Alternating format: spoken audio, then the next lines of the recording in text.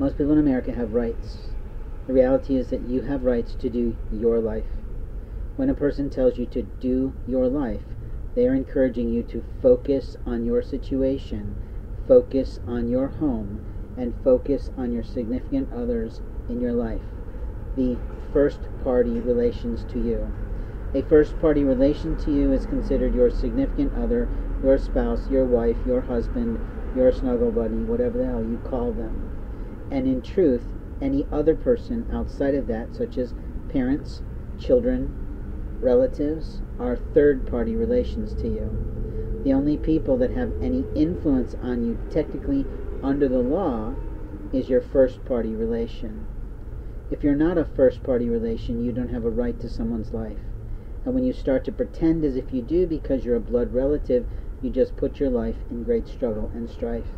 When a person says, do your life, it doesn't mean they don't ever want to see you again, but it can mean that. It can absolutely mean that if there has been an actual conversation that qualifies boundaries in every way, an actual in-person, not knock-down, drag-out situation, just a very clear verification regularly across the year of, I am not interested in this relationship, you have betrayed me in every way, you have violated the law, and I do not wish you to stay in my stead.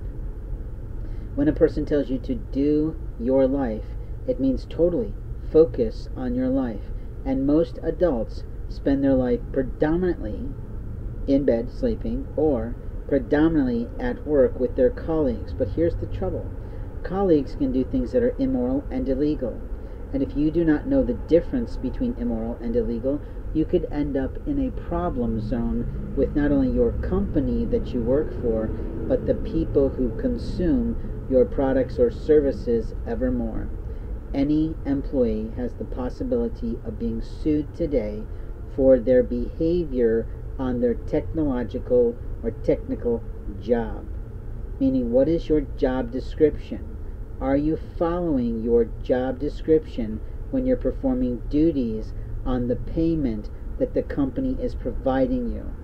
Or are you abusing your responsibilities, abusing your opportunities in your job, and abusing your company employee network, or better yet, your company's salary for you?